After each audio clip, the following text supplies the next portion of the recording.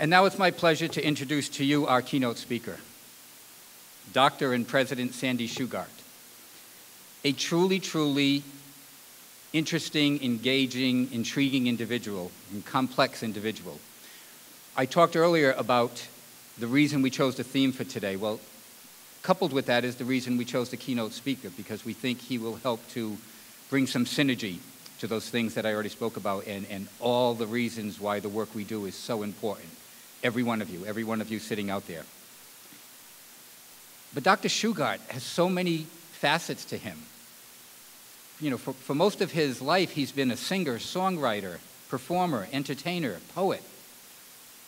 And probably could have gone on and just done that, but then somewhere along the way, he also became a college president and still continues to do these other things. And he's going to weave a number of these things into his presentation this morning. And you may wonder, how did he get into education and become a college president if he had all these other things going on? And I recently learned a little story behind that, a true story. And that is that when he was dating his current wife, Jane, he did the noble thing back many years ago and asked her father for her hand in marriage. And her father asked him at one point, and how do you intend to support the two of you and a family? And he said, well, with my poetry. Yeah, that didn't go over as well as he had hoped. And so he said he did a little thinking and decided, you know what, maybe I need to do something else in addition to that. So he went back to school to get a degree in education and ultimately became a teacher and got in the world of education. And he said, and the reason was so he could get married. So we all have reasons, some of them more noble than others, as to why we get into this field. Sandy has his own particular reason why he got into this field. And based on his 36-year successful marriage and what he has done for higher education and for student success, I'd say that was a good choice. So without further ado, let me introduce to you the very intriguing Dr. and President Sandy Shugart.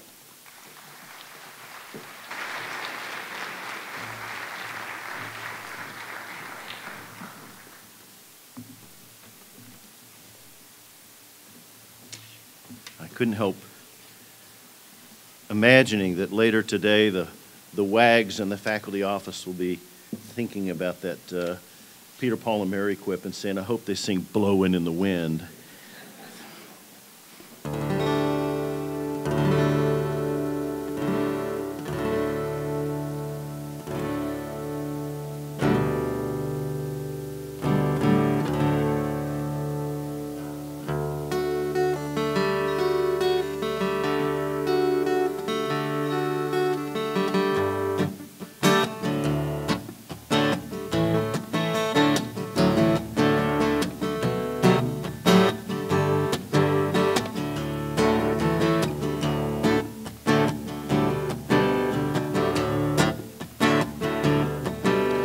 Damn those answering machines, 'cause that's how I found out that my Aunt Anna finally did what we had all been talking about. And when we got the message, it came as no great surprise, but where one heart attack would do most people, with Anna it took 5. Well, she would kick up her heels down on Michigan Avenue. They would dance all night. And if ever we were doubting ourselves, Anna says that we're all right.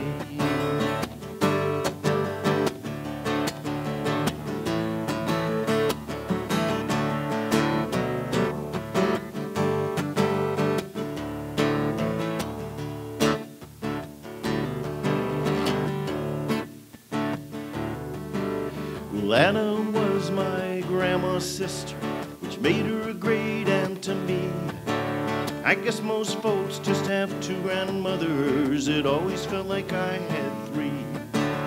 She could tell your horoscope once she read my palm.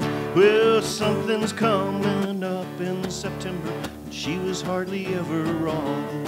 Well, she would kick up her heels down on Michigan Avenue. They would dance all night. And if ever we were doubting ourselves, Anna says that we're all right.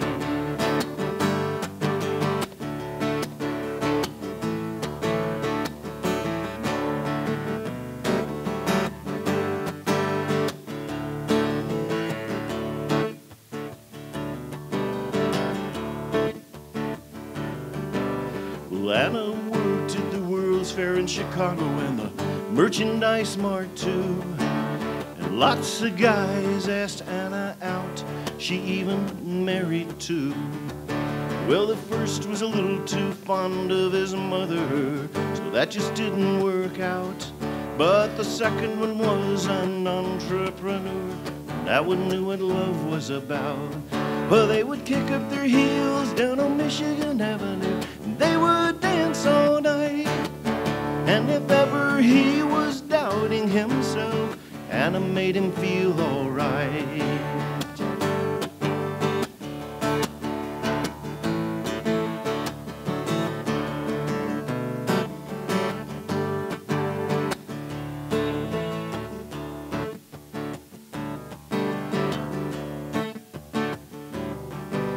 Well, Anna knew lots of stories, 'cause she had been around.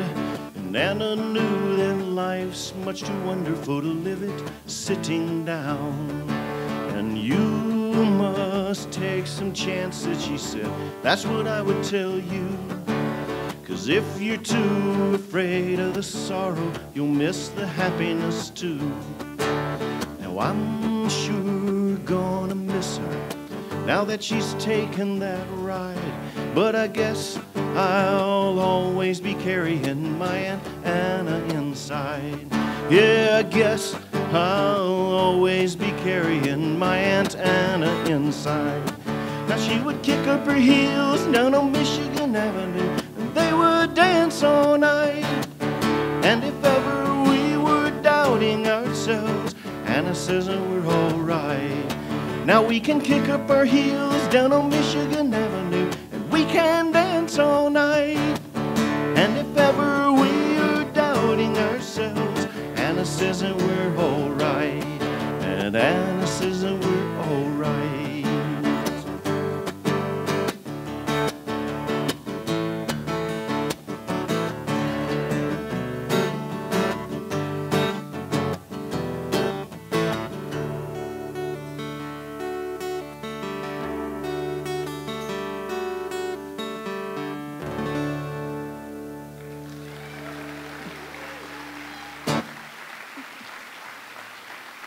Thanks. Thank you. What is this guy doing?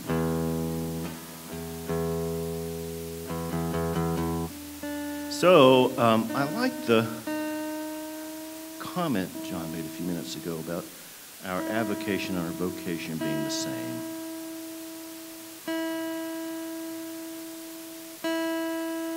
Come on. Because that was the beginning, really, of all of my work. When I was 17, I read a poem by Robert Frost, but not that one.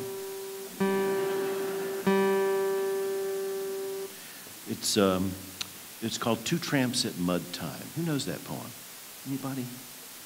It's a great poem. I recommend it.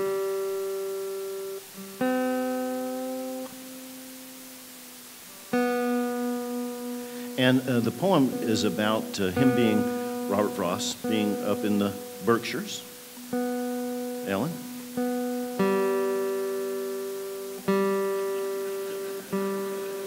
And he's writing his poems, and he's been writing up there for a while. It's winter time. You know, he wrote a lot of winter poems.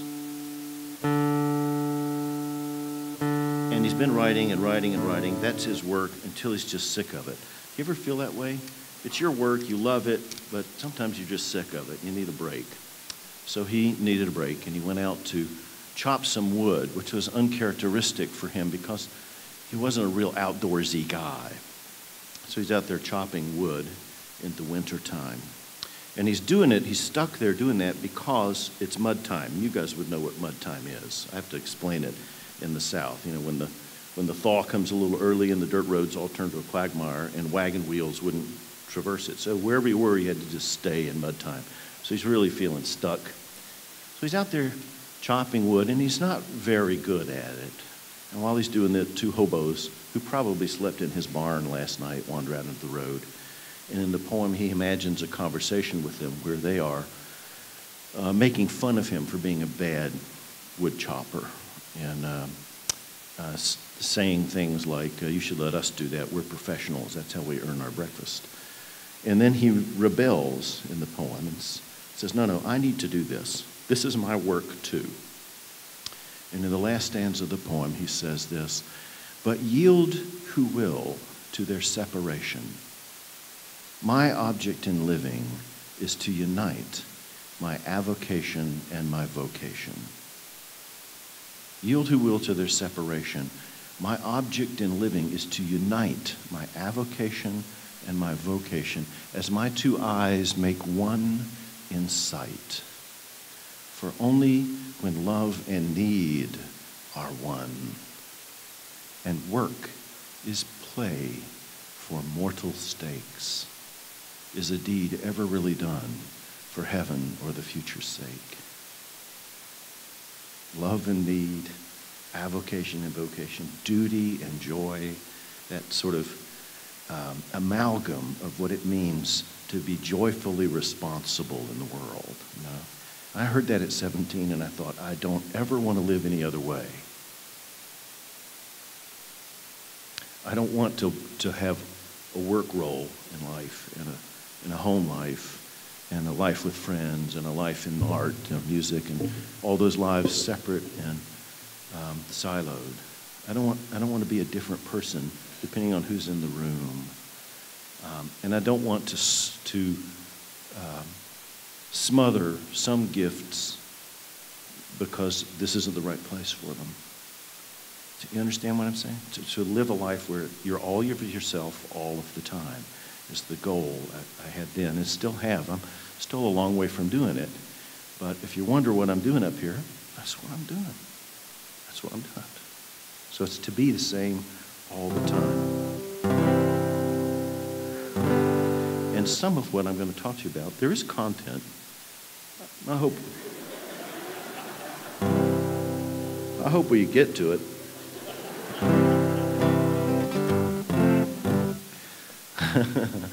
I feel like with the weather here, having come from Orlando, I owe you a tropical song. A little sunshine in your life. You know this song. If you know the bass line, you can say it. Boom, boom, boom, boom, boom.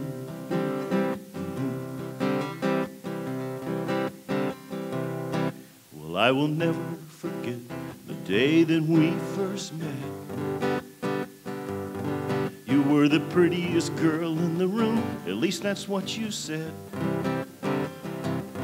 On the internet, the words you spoke were so swell. I fell in love with you, even though you couldn't spell. On the internet, 2,000 miles apart on the internet, I downloaded your heart on the internet. We were filled with desire on the internet. My mouse was on fire in the internet. The internet. I think I better stop there.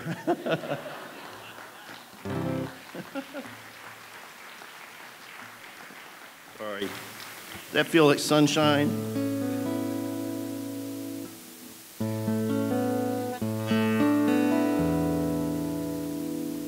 How's this? The volume of the guitar okay?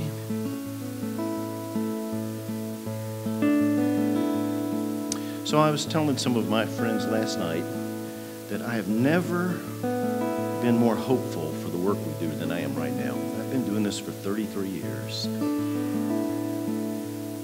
34 years now. There goes another one.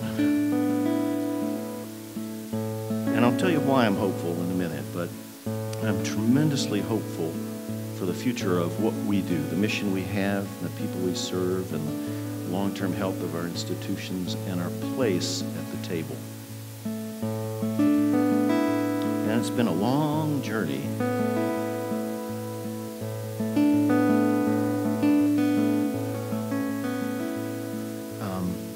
And I find that having that metaphor, that we're on a kind of a journey together, helps me think about this work. So as I share some content with you in a few minutes, please understand it to be just one fellow traveler on the road with you comparing notes. That's all we're doing. But I find it a hopeful metaphor because when you're on a journey, it gives you a sense of agency. We're going somewhere. We're doing something. We run into obstacles, but it's not just stuff happening to us. It's stuff we're going through to get somewhere. And this got real clear to me 10 years ago, 10 and a half years ago, when we had 3 hurricanes in 6 weeks in Orlando. We hadn't had a hurricane in 37 years. Everybody said they never hit here. They always turn away and hit, I don't know, Alabama or somebody. So I was actually on the road doing a singing gig in Alabama when the Hurricane Charlie, the first of the 3, was coming. My wife called me and said, "You think you better get home?" And I said, they always turn away. Don't worry about it. Hadn't been a hurricane in 37 years. She said, "Oh, okay." So I did the gig and I went back to the room and I spent the night. And I got up the next morning and turned on the weather, and it was quite clear this one wasn't turning away. So I called the airport to get an earlier flight, and they laughed at me and said, "The airport's closed in Orlando, you idiot." So that would make sense. I had a little rental car, and I jumped in the rental car and drove from Birmingham, Alabama to Orlando in record time. You wouldn't believe how fast I went because everybody else was going the other way. There was no traffic going my way, and the police were helping them do it. So as I blew by, they just shook their head. I got home about 6 o'clock that night, and the hurricane was about 2 hours away. So as I came over the crest of the hill, there's only one in Orlando, came over the crest of the hill and could see down towards Tampa this wall of blackness coming. And we went to Jane was already ready. We have 4 kids and a dog and a mother-in-law and all these other folks living with. She had the house ready. We had gallons of water and pillows and things stuffed into hallways where they'd be safe. She was ready. And so I decided I'd get ready. I got a cigar and a glass of scotch and went out back to sit and watch it come in because weather is really fascinating. And the dog and I watched it. And I had checked the weather. And the weather, I don't know why they do this. They personalize physics, don't they? Charlie bears down on Central Florida. Charlie wreaks havoc on Tampa, like it was a person instead of just physics, and had some kind of malevolent will. Charlie didn't like us. I think maybe it makes us feel like we can reason with it or something. I'm not sure. So anyway, the hurricane really hit about 10:30. We had 110-mile-an-hour winds. I'm sitting on the back porch, and we've got this cage that goes over the swimming pool, which you have to have in Florida to keep the mosquitoes from carrying the children away. And I sat there and watched this thing. It was unbelievable. Lightning and crazy wind and stuff flying by. And then we got to the eye of the hurricane. I'd never been through that before. And it did. It calmed down. Winds went down to about 10 or 15 miles an hour. You could look up and see stars straight above you. And in the wall of the eye, you could see crazy stuff happening. Like sometimes you'd see lightning. Other times you'd see these big green flashes, which I learned later were those electrical boxes blowing up on the power poles, whatever. Then the back of the wall hit us, and that's the strongest winds. And when it did, we had a downdraft. I didn't know wind could do this. We had a downdraft, probably 120 or 30 mile an hour downdraft. It just pushed the house down like that, mushed us. You could feel your ears are popping. The water in the pool made a bowl like this. And the screen enclosure went, ugh, like a giant had just stepped on it. And the dog said, "Let's go in." So we did. Now, Charlie was a fast-moving hurricane. He was gone by 2. It was all over with. It's real dark out. I didn't sleep much. And I expected the next morning to get up to, havoc and depression and all that stuff. Got up real early, went out before sunrise, and sure enough, all the big trees were down, and we were trapped in the neighborhood. And I knew it was going to be a long day because being a Texan originally, I had 3 or 4 chainsaws. Those Florida boys had chainsaws. You can't do anything with a chainsaw in Florida. So I knew it was going to be a long day. But I sat out front with looking to the east with my cup of coffee in my hand and did not feel what I expected to feel. What I really felt was hope. We'd been through this thing. It didn't feel like it had hit us. It felt like we had journeyed through it. And we'd learned something, and we'd all survived, and, you know, the road was still ahead. It was just a very hopeful, positive thing. And so this little song popped out in the middle of that reverie called Morning Blue.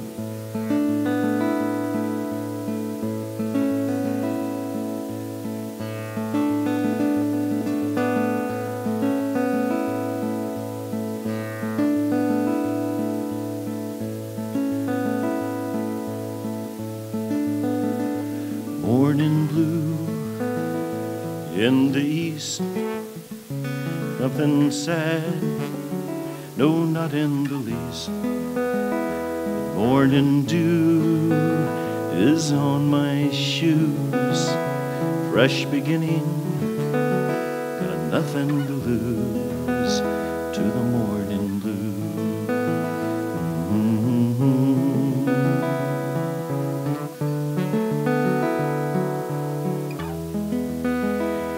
On the road now, it's a traveling day, destinations so far away. But I love the walking and all the folks you meet, love the talking to strangers in the street.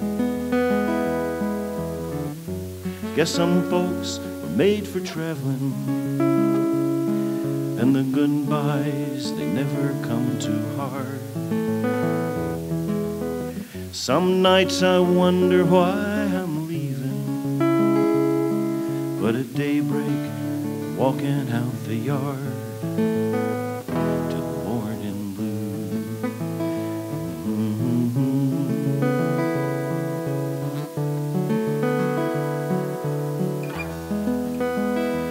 Morning glow over the line, coming at me, just a matter of time. The morning breeze is in my face, makes me smile and pick up the pace to the morning blue.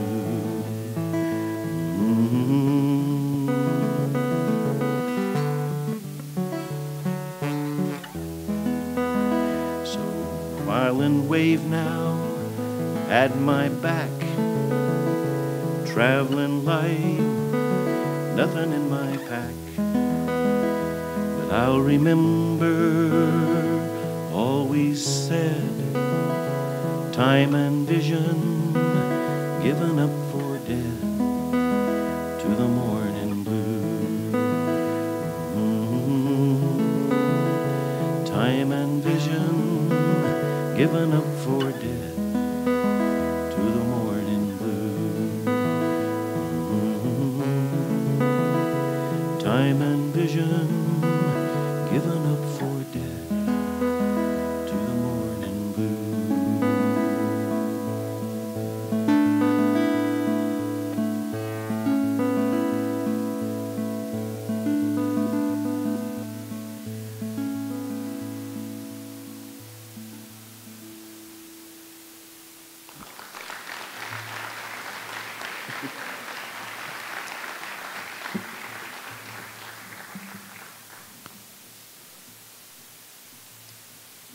So here's what I mean about being hopeful. The whole country, it seems, has finally awakened to the possibility that we represent. We were off the radar for such a long time, and suddenly in the last few years, community colleges is on the radar. We've quietly become the dominant mode of access to higher education. beyond any other sector. We're serving now the whole spectrum of students. And folks are waking up and saying, wow, if you want to solve the really challenging problems in our communities, most of which have something to do with loss of hope, loss of opportunity, loss of economic mobility, then these guys might be the answer, if only they could get better results. Right? If we found a way to move the needle on the performance of our students to double or potentially triple their success rates, so it sounds like a huge challenge, and it is, but if we were able to do that, I think we would own the next quarter century in higher ed. We'll own it. With all that comes with that in terms of social capital, political capital, resources, it's all just beyond our reach. If only we can move the needle on their performance. It is not easy to do because we were not originally designed to produce learning. We were created post-World War II America to warehouse raw material and produce a product. We were built on a factory model. That's where part-time hourly labor comes from. That's where measures of productivity, that's why enrollment's usually king at most community colleges. It's all about productivity, because that's the way we were designed. We were made to be a factory. Raw material in one end, stepwise, each person does a different step on the assembly process. If the raw material makes it to the end, it's a product. If it doesn't, in the American model of manufacturing, it's called scrap. And the American model was a high scrap model, wasn't it? This is pre-Japanese manufacturing innovation. That's who we were designed to be. Terrible model for producing powerful learning, especially among students who might not already have ever had a powerful learning experience. Really a terrible model. And it's been given to us, and here we are. Whether you're an advisor or a faculty member or a dean or a president, whatever your role might be, we all inherited the same crazy box. Here we are. We try to figure out how to make deep, institution-wide, substantive changes to the environment that learners experience so they have a chance to succeed at a much higher level. We all have the same problem. And this is where Valencia's journey began. It was with dissatisfaction. It's a powerful thing, dissatisfaction. We decided we were not happy. We weren't happy with the results. We believed our students could do better. And we looked hard. We tortured the data. We spent a lot of time together talking about it. Is this as good as they can do? And we didn't believe that was true. So it set us on a long conversation and a long road. We've been doing this work for 15 years, the same work, the same set of concerns, and the same trajectory towards deep student learning and student success. By the way, it's in that order. Learning comes before success. The country's a little confused about this. You've heard the completion agenda? Is that something familiar to you? Yeah? It's a good thing. Completion agenda is a good thing, but the working theory behind it's a little bit messed up. The working theory in the completion agenda is, gosh, if more students completed, that means they will have learned more and they'll be better positioned to contribute. It sounds good, but it's wrong. The right theory is, gee, if more students learned deeply, coherently, purposefully, they'll be able to contribute more and it'll be reflected in their completion. That's a subtle difference, but it's an important one because it decides where you focus your attention. It's on their learning. Learning first, which was the first goal, the name of the first goal in our first strategic plan when we decided we wanted to work on this 15 years ago. First goal was learning first. We're going to put that ahead of every other value How do you do that? We've been at it for 15 years, and the needle has moved. Our numbers are dramatically different. Our fall-to-fall persistence rates today are higher than our fall-to-spring persistence rates were 15 years ago. Okay? There's no longer a gap that you can measure, a meaningful gap in the performance of students of different ethnicities in the key gateway courses that drive success in our college. No longer a change. In fact, the highest performing group is Hispanic female, but just by a little bit. I didn't think we'd get there, not this fast. But we're there. Now, staying there is another deal. Our graduation rates have more than doubled. And when you deconflate the data, not just at our place, but lots of places now, the pattern you see is this. Students who come to us who are prepared and ready to go to college succeed at an enormously high rate. Our college-ready students graduate at about 60% as we measure it. And it's hard to measure some of the loss in that because they move. It's a mobile town. They move out of the state and we lose track of them. 60% is better than the state university system. It's a good number. Those who have what we would call light remediation, that is, I used to know this, but I haven't used it in a while, and I need to recover it. We're able to treat them very quickly and get them on the same path, and they graduate at almost the same rate as the students who came college ready. Those who need what I'd call moderate remediation, say 2 areas and maybe 2 courses in at least of one of those areas in our developmental program, we've doubled their graduation rates, so we've made progress, but there's still a gap between them and college-ready students. But I think it's possible to close that gap. The 15% who come to us with deep remedial needs, we're failing with. We've doubled their graduation rate, but it's 12%. That's terrible. And I say that knowing this, that in more than half of the community colleges in America, the aggregate graduation rate is 12%. So ours is 12 for the neediest of students. What we're doing isn't working. We have to start brand new with it. We have to redesign everything for them. But we figured some of this stuff out for everybody else. So here's, what have we figured out?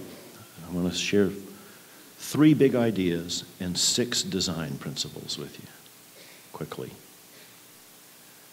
Here are the 3 ideas. First, this was fundamental to our change, and I know that many of you have heard me preach on this before. I'm sorry, but it's just too important not to mention. We came to understand this fact. Anyone can learn anything under the right conditions.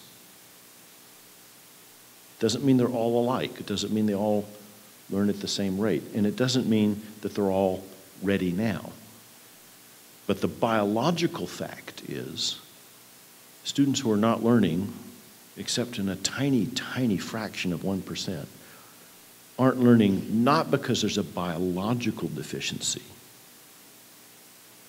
There's some other challenge, like lack of prerequisite knowledge, behavioral issues. There's other issues associated with it.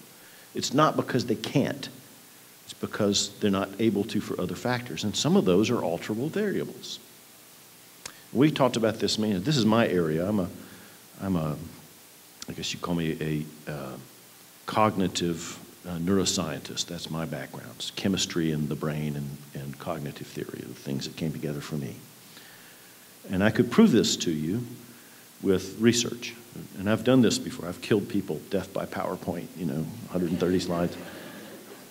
And I could prove it to you, except I learned that evidence doesn't convince anybody. This is also part of my brain science work. Evidence doesn't change things. Your beliefs are not rooted in evidence. They're rooted in organic neural pathways that are hard to change. And whatever you believed when they were formed is the evidence they were based on. Presenting new evidence now has very little impact on your real beliefs. Very little. It just drives logical, scientific people crazy because they're subject to it too. Okay? So, but here's what does convince: a story. This is a true story. I've told it 1,000 times. I know some of you have heard it. I gave the Death by PowerPoint to 2,000 teachers in Texas one time. Austin, Texas. You know, anyone can learn anything. I asked them, do you believe this? And a lot of hands went up. I said, you're such liars. You don't believe this. Oh, yeah, sure we do. I said, no, you don't. 60, 70% of you in the room think that you are genetically math disabled. You believe that about yourself. You've told people, I'm no good at math. You know who you are. It's most of you. Many of you have been challenged to learn another language. You say, it's too late for me. That part of my brain turned to concrete when I was 25. Or you've said to somebody, you know, I'd really like to learn to play the piano. You liar. You're not doing it because you think you can't. You can. Biologically, every one of those things can be mastered under the right conditions. So I finish the talk. This lady comes up to me after and says, thank you for that message, Dr. Sugar. Would you sign my book? And blah, blah, blah. And she says, and by the way, I think that thing you said about anybody can learn anything under the right conditions is true for most disciplines. I've heard this before. I said, well, what is it you teach? She said, German. It's a really hard language. It's kind of non-intuitive, got a crazy vocabulary. The syntax is odd and grammar's weird. And I can tell you, after teaching German for 15 years, there's some people who just can't learn German. I said, well, how fortunate for them they weren't born in Germany.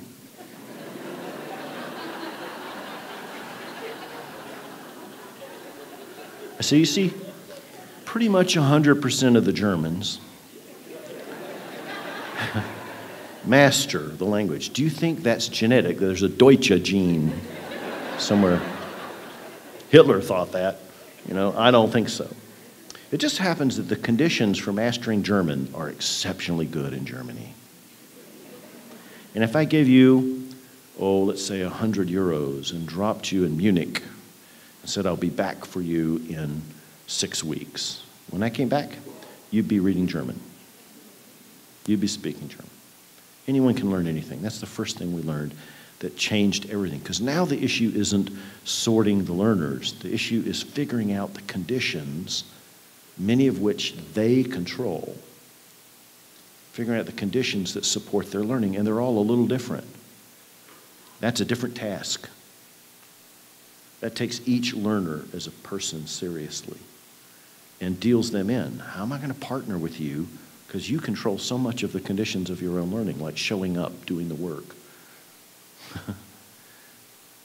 Second thing we learned was that all the failure was at the front door.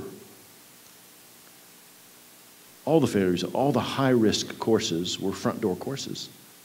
The first courses students encountered that had success rates that were dramatically lower than the rest of the college. You say, well, of course it is. You've weeded them out. Yeah, that's the problem. What we found when we ran our data was that the best predictor of graduation at Valencia was success on first attempt in your first 5 classes, no matter what they were. Developmental, college level, didn't matter what they were. If you took 5 classes, 1 semester, 2 semesters, however long it took you to do it, and you succeeded on first attempt on all 5, you're gonna graduate. It's like an 80% graduation rate. But if you withdraw or fail to succeed in 1, the graduation rate goes down 50%. 1 course. And if it's 2, it goes down by half again. Dramatic impact at the front door. So we knew we had to change the pattern of success at the front door. We called it Start Right. The third thing we learned was this. Here's how we say it. The college is what the students experience, period. It's how they experience us that counts. Not how we experience them and not how we experience one another. It's how they experience us that ought to drive every conversation about shaping the conditions of learning at our colleges. That's not easy to do. because colleges are deeply self-absorbed and full of constituencies. Sociologists call them refractory organizations, where you have competing value systems and priorities at work in the colleges, and it usually finds some kind of equilibrium, which I call a balance of terror. And then nothing can happen. And the instrument of terror is the committee. It's just a bomb. It's crazy. And it creates a spirit of advocacy. I'm here to speak for my group, instead of what ought to be natural to us, a spirit of inquiry.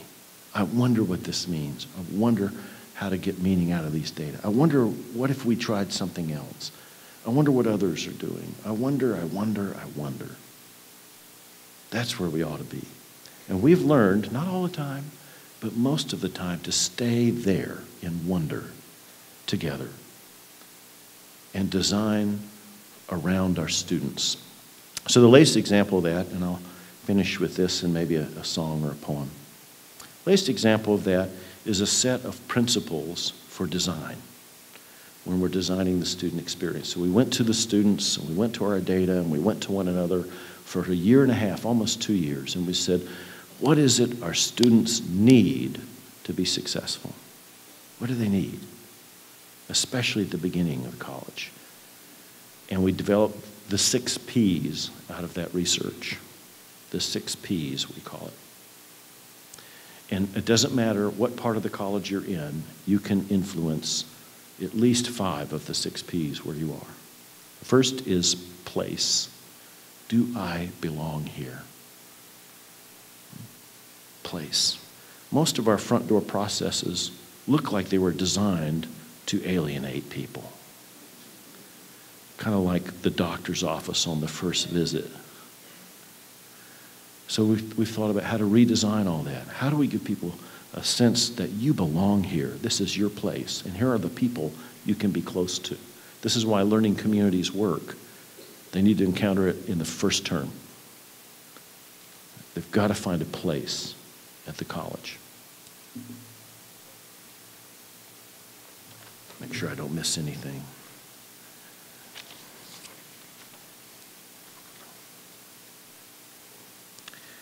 So if you look at the students and say, where do you belong? The ones who are succeeding have a place of belonging.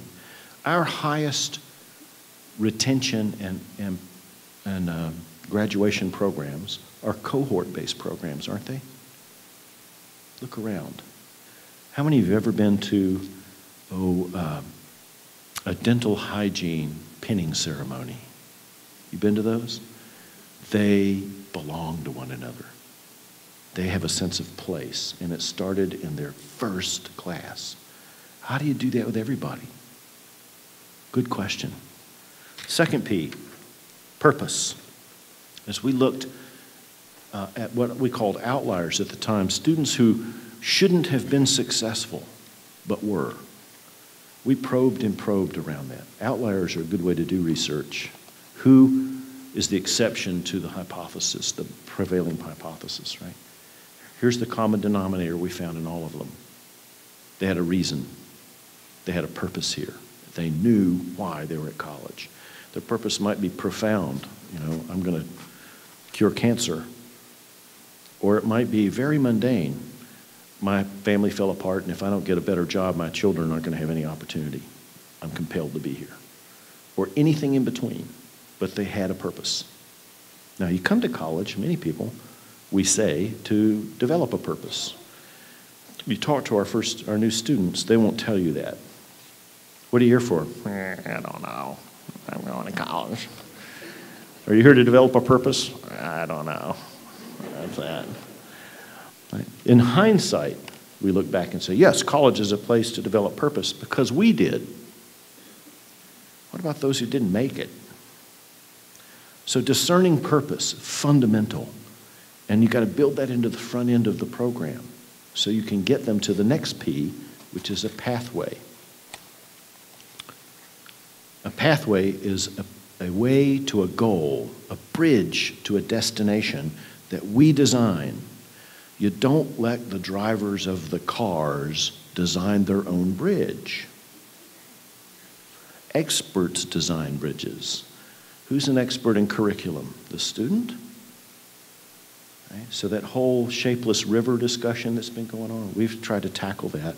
Some of you are too, by saying we're going to narrow student choice along pathways to goals that they've helped name once they've established a purpose. And then we're going to stay with them all the way through that. So you've got place, you've got purpose, you've got pathway, and then a student has to have a plan. The plan is how the student makes the pathway her own. A plan has the power of covenant. Without a plan, you are uncommitted. Those of you who have daughters and sons of marriageable age know what I'm talking about. You got to at least have a plan. A plan's covenantal and it's sticky. So, say them with me.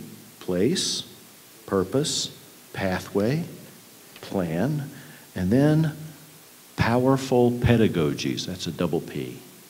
Powerful pedagogy.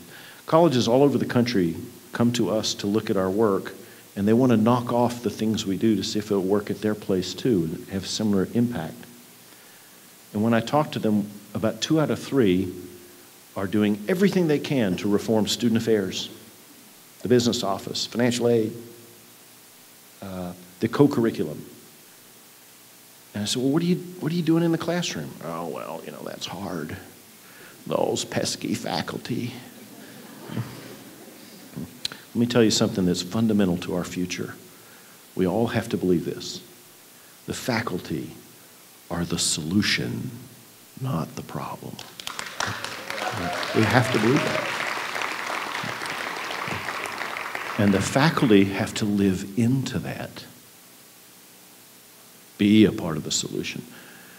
Right? The curmudgeon is a 20th century role. Yeah? Get in there. Get involved. Adopt a spirit of inquiry. Share your skepticism. Embrace the people who disagree with you. Stay with the work until we find solutions that, on the basis of evidence, work. And these powerful pedagogies, these high engagement pedagogies, are fundamental. We've put more money and more energy behind our faculty who run their own professional development model, and it is extensive at Valencia. And it's the secret sauce. If you don't change what happens in the classroom, you don't change anything. Because 95% of the student's experience is in the classroom. So, place, purpose, pathway, plan, pedagogies, and finally, personal. Here's the challenge we all have. Our institutions are big and complicated bureaucracies, and the students are made to feel like numbers and treated as equivalent units of consumption. And if you tell someone often enough and authoritatively enough that their real value in the world is a number or a magnetic strip on the back of a card or an FTE, you'll lose them. They know you don't give a damn. They know you're using them. I shared this point in Canada one time. A guy came up to me afterwards and said, it's worse here. We don't call them FTEs here. We call them funding units.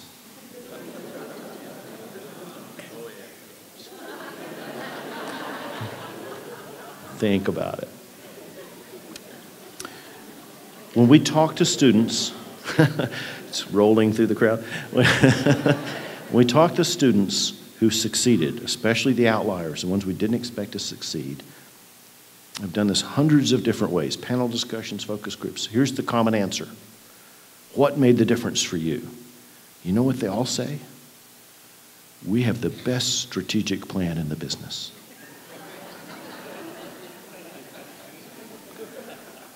Our technology is awesome. Our buildings are beautiful. The librarians are really nice. They don't say any of the, you know what they say? They name a person Ms. Hernandez. What do you mean, Ms. Hernandez? She got me through intermediate algebra. Sometimes they don't know what the person's job is. They just know a person helped them. How do you render deeply personal engagement at scale? This is not just a problem for us. Valencia's got 72,000 students. And we're absolutely fiercely determined we're going to treat each one as a unique human being. It is damned hard and expensive and systemically challenging. There's some ways we're doing that, but I don't have time to tell you about them. Let me just say, our new student experience is the hardest thing I've ever done in my 33-year career in community colleges, and the most important, because if it works, every student who comes to us will discern a purpose, will feel a place, will choose a pathway, will make a plan, will experience powerful pedagogies, and will know that to us they're a person. And they'll have a personal guide to take them all the way through their experience at the college. That's what we're trying to design and implement. It's really challenging. No time to tell you more about that. So, you can take those P's, except for maybe the pedagogy, and there's not a role in the college that can't touch that. If you work in buildings and grounds, you can actually have an influence on powerful pedagogies if you work in buildings and grounds. You can choose not to mow outside that window while class is in session, right? You could. You could fix that room that you could hang meat in because it's so cold. These things interfere with pedagogy. Everybody has a role to play. Very often, the student's name had no business being in their lives. They just encountered them at the college, and they stuck. So here's a little poem and then a song, and I'll be done. Do I have enough time to do those, or do you want me to just wrap with the poem? 3 minutes. Oh, it's okay. I'm stretched out. So here's a poem. This is a love poem I wrote to our faculty. It's called Lucky, and the metaphor, of course, is music. There are times I need to pinch myself to prove this isn't just a dream. This work that reaches right down through the rich loam of rhythm and harmony to the roots of joy and shakes the whole tree of my existence with joy and laughter and apprehension. That no matter how hard we play, this can't last. Of course, there are times when it feels like going through the motions, not that we're phoning it in, but there just isn't anything happening. The notes are all there in the correct combinations, the right order, but there's no connection, no groove, no conversation, no jazz. But if I keep playing, keep trusting, even the hollow performance eventually serves only to intensify the real music when it happens, and it will happen. When the planets align, or the gods condescend, or the fundamental particles resonate with the wave of creation, which is to say, I feel so incredibly lucky to be here in the endlessly unfolding work. So lucky not to be going through the motions of all the other jobs and careers and options to which I might have been resigned. So lucky to be here with you, who also know the rush when it all comes together. And so lucky to have learned, the more I practice, the luckier I get. Thank you.